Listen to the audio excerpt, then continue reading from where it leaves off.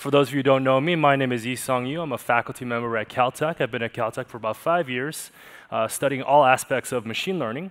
Today, I want to talk about some of our work at the intersection of learning and robotics and control. And in particular, we'll be talking about risk-aware machine learning for dynamic robot control. Okay, so that's a bit of a mouthful, so let's unpack what these words mean. So, dynamic robot controls. So what are dynamic robots?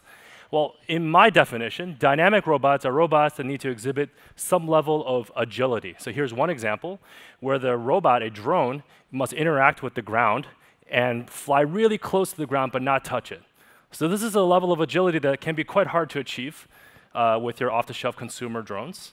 And yet, we were able to demonstrate how to do this, and I'll talk a little bit about this in detail later on in this presentation. Another example is of a dynamic boundary condition. So the ground is a static boundary condition. And a dynamic boundary condition you can think of as multiple drones interacting with each other. So for example, when one drone is on top of a second drone, it creates what's called a downwash effect that can actually cause the lower drone to crash. And so if you can learn how to control against that, then you can perform very agile and graceful dynamic formations that were previously not possible or very hard to engineer using classical control approaches. Other examples that we do at Caltech include things like exoskeletons and prosthetics. So, how do you design exoskeleton gates that are optimized for the comfort of each individual person, let's say an injured person, while being stable, safe, upright, and all those other factors simultaneously. So these are just some of the examples that we've been working on at Caltech where we really need to be able to perform agile or dynamic robot control.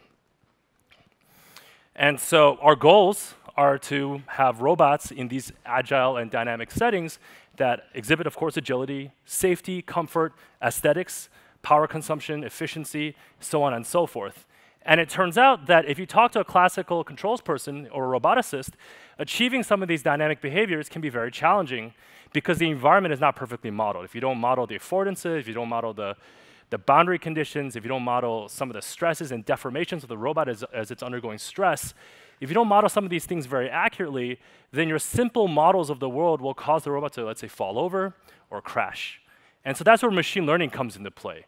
How do we use machine learning to learn all of these extra high-order effects that are not modeled using nominal models of control in order to achieve these types of agility and aesthetics and comfort? And so that's what we're doing at Caltech through a new center called CAST. CAST stands for the Center for Autonomous Systems and Technology. It was founded about 2 years ago, and it basically is a center that allows faculty from electrical engineering, mechanical engineering, aerospace, and computer science to come together and work on these problems very synergistically. So if you're interested in learning more, the URL is very easy, cast.caltech.edu. I invite you to visit our website and learn more. So this is going to be a machine learning talk, and we're going to talk about how to use machine learning to put it into a safety-critical real-world robot that's performing agile maneuvers by learning all of these high-order effects that we cannot model by hand. One thing that immediately jumps to mind is the fact that, these robots, because they're performing these potentially unsafe actions, we need guarantees on safety, stability, on comfort. When you flew in an airplane, for those of you who traveled, when you flew in an airplane last night to come to San Francisco, that airplane has been certified by the FAA and by other governing bodies and by various companies to satisfy certain safety standards. And a lot of that comes with theorems and proofs. But learning as we use it today is largely a black box. Deep neural nets, to a first-order approximation, is basically a black box, certainly from the perspective of, let's say, certifications at that level that we would be required for these types of safety-critical systems. So how do we actually bridge this gap? How do we get the power of machine learning, get the power of deep neural nets, and yet get the safety guarantees that we need for safety-critical robotic systems? And so at Caltech, we've been studying this from a variety of perspectives. As you can imagine, there's no silver bullet solution. And so we can dichotomize or categorize the various approaches along what is needed and what is useful. And so my personal research has sort of decomposed this area into 4 philosophies, if you will. On the top left is what I call compositional or hierarchical blending, where you have a rule-based system, you have a model-based system, let's say a differential equation of gravity and so forth, but we blend learning as a component into this model. On the top right, we flip the script. It's also compositional blending, but rather than blending the learning into the model, we blend various models within a larger learning-based framework. So you could think of this as, for example, a neural net with model-based components as part of the neural architecture. So this is, of course, something that's very exciting and a lot of people are thinking about. On the bottom right, you see an example where we have a planner, but actually coming up with a plan that's provably safe could be, let's say, NP-hard. And so how do we use learning to learn accelerated solvers to solve these kind of problems, potentially in real time? So this is reminiscent of learning for accelerated tree search, which you've seen to be so successful in playing games. So it's a variant of that. And on the bottom left, you see additive blending, where we blend learning-based and model-based approaches additively. Of course, I don't have all day, so in the interest of time, I'm just going to give you one quick example in compositional blending, where we blend learning into an existing rule-based system and do so with theoretical guarantees.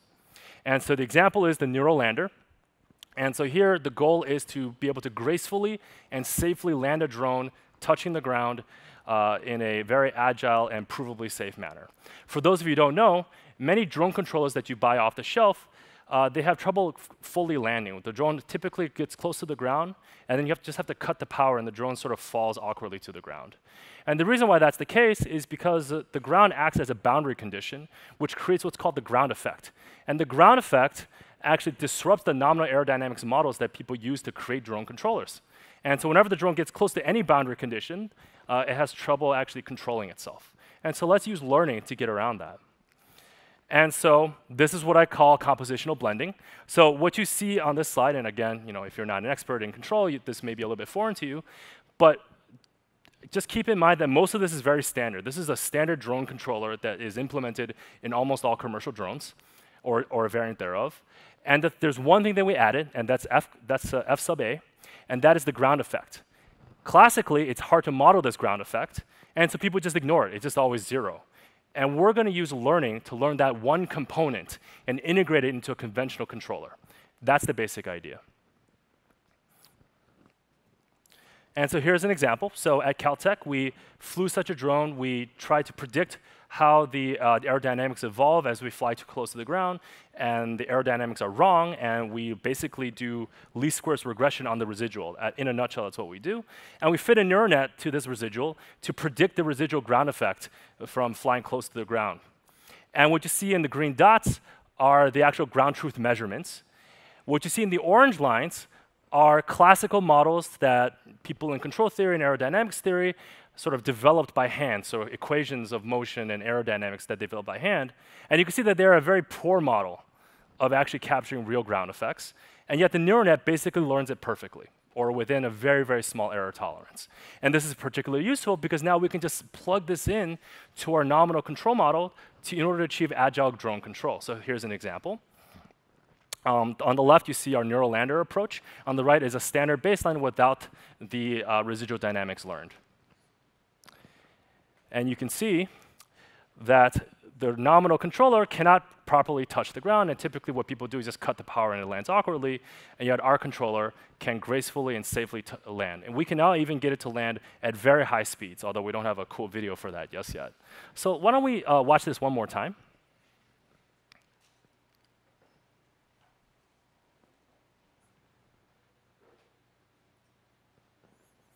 And so I hope this gives you a taste of how PyTorch and deep learning can be used to integrate with modern robotics to build agile, safe, dynamic robotic controllers that can perform interesting maneuvers, interacting with the environments close to boundary conditions. This is, in many ways, one of the next frontiers in robotics and control.